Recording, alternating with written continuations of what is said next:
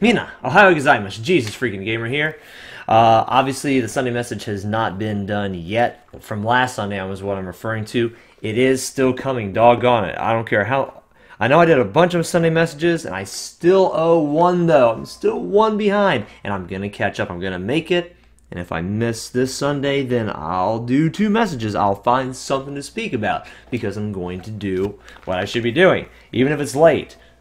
It's usually late when I do it, but it gets done, doggone it. So today, not a 30-minute message, but I just wanted to cover that since I hadn't covered it in the last few days, and I said maybe by Tuesday, and it didn't happen at all. Now it's Saturday morning. Today we're going to look at Psalm 10, and this is, of course, Friday's video, because I usually do one day. I usually do this at the end of my day, and the end of my day is usually the beginning of the next day. I have a weird schedule. So Psalm 10, verses 14 and 15. Now we don't know who wrote this psalm, but it's still in the Word of God. It's still biblical, and it's an interesting verse, or verses, I should say. Psalm 10, verses 14 and 15. But you have seen, for you observe trouble and grief, to repay it by your hand. The helpless commits himself to you. You are the helper of the fatherless. Break the arm of the wicked and the evil man. Seek out his wickedness until you find none. That is a strongly worded prayer.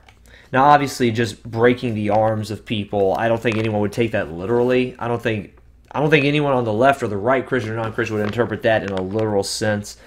Breaking people's arms is not going to stop wickedness, just like when Jesus said, pluck out your eye, cut off your hand, if it will save you from hell. It won't save you from hell. Wickedness is in the heart of man. It's not in his hand, his arm, his eye, or as some Christians tend to believe, their crotch. That is not the source of all evil. The source of evil is the sinful heart of man.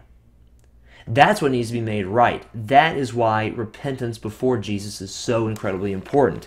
That belief in Him, in His righteousness, and turning away from your sin, repenting of your sin before Him, trusting in His cross for your forgiveness, that results in salvation, that acknowledgement that we are sinners in need of a forgiving, loving God. But what about those who will not repent? What about those who continue to hurt others and continue in their wickedness?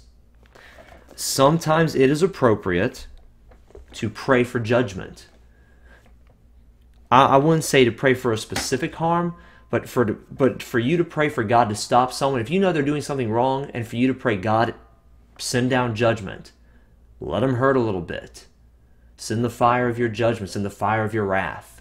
Stop them from their evil. I do not think that is wrong, and I've prayed it often myself. And obviously, I don't follow up with anything physical. I don't try to physically torment or hurt anybody, as I've said several times.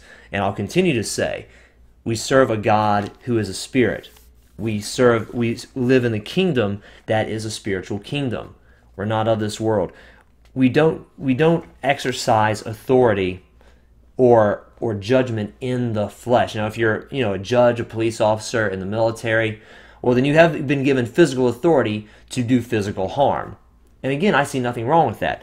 All Christians have authority to do spiritual harm, to pray for God's judgment and justice on those who do the things that are wrong. We all have that ability and that right and that responsibility and that necessity, I would say. We not only can do it, we should do it. When we know something is wrong, when we know something is bad, I'm not saying, just maybe, possibly, I think. No, when we see someone and we know it's wrong, when we have no doubt in our minds that it is wrong, yeah, pray for God to stop that person.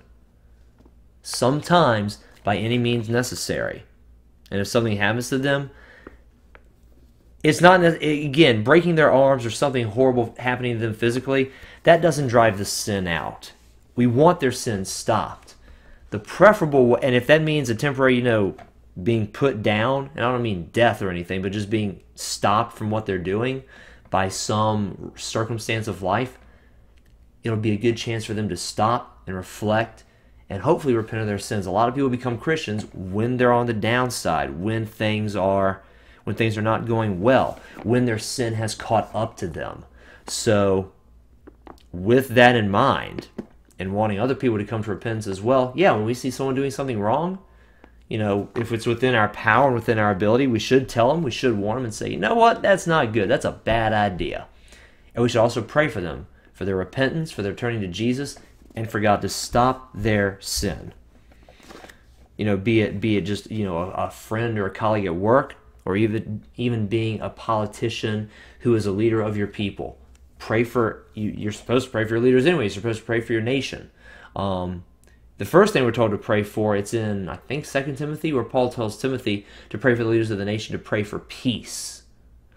Because when your nation's at peace, you're at peace. And that reminds me of a verse in Proverbs, where Solomon said, when the wicked rule, the land is troubled. But when the righteous rule, the land has peace. And sometimes what's necessary is judgment. So again, no, don't do anything physical. That's not within your power, unless, again, you're an officer or someone in the military, someone of that caliber. Otherwise, don't do anything physical. It's not your responsibility, and you shouldn't do it. You should, however, pray to your God for him to stop whatever's going on. And it is within your power to speak and say that's wrong, stop it. By all means, do that. But even more than that, pray. God hears prayer. God answers prayer. So hopefully I was very clear on this subject. It's not something I hear a lot of people talk about, but I don't see why not. It's right there in the Word of God. And if it's in there, it should be talked about, even if it's not quite culturally acceptable or politically correct. It's just so we talked about, because God is God. His truth is the truth. It's timeless, and it applies to all people of all nations for all time, and it needs to be talked about. So I've talked about it. Thank you guys very much for watching this video. I love you, and God bless.